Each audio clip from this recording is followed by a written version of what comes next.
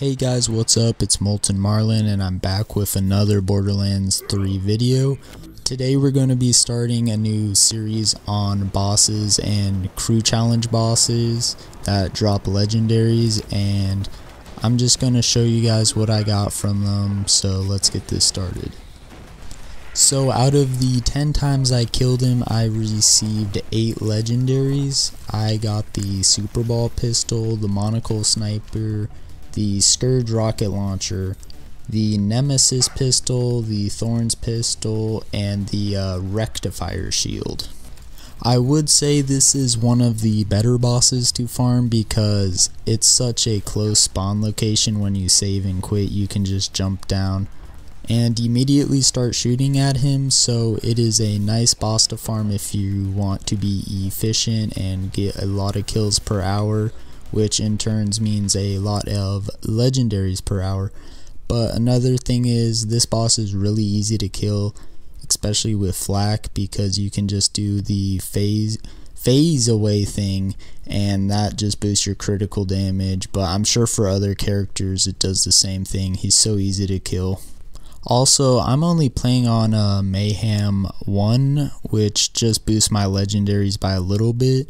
But if you're playing on Mayhem 3, let's say, you could probably get upwards to like 60 legendaries per hour here. But I do highly recommend this guy because, once again, he's easy to kill, drops a lot of legendaries, drops some pretty good legendaries too, especially since the Moxie DLC thing came out. I'm pretty sure he got new legendaries added to his pool. But once again, thank you guys for watching the video. I hope you guys enjoyed. If you have any questions about my build, what I'm using, anything like that, just let me know in the comments. Have a good one.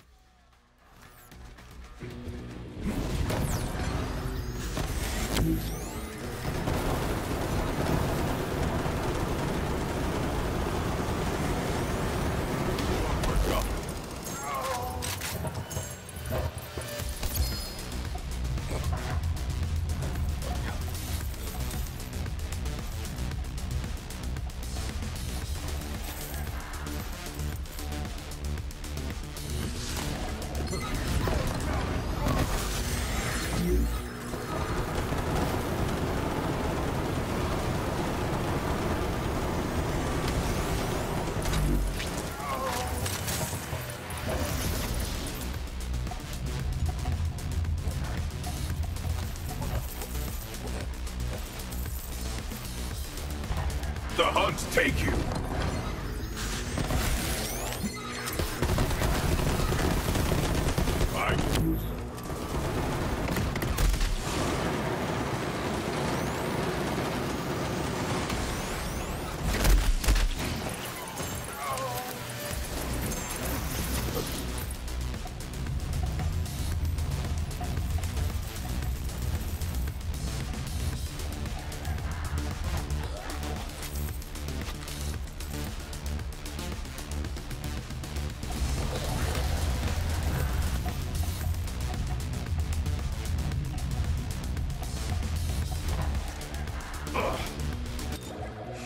Feel the bloodlust.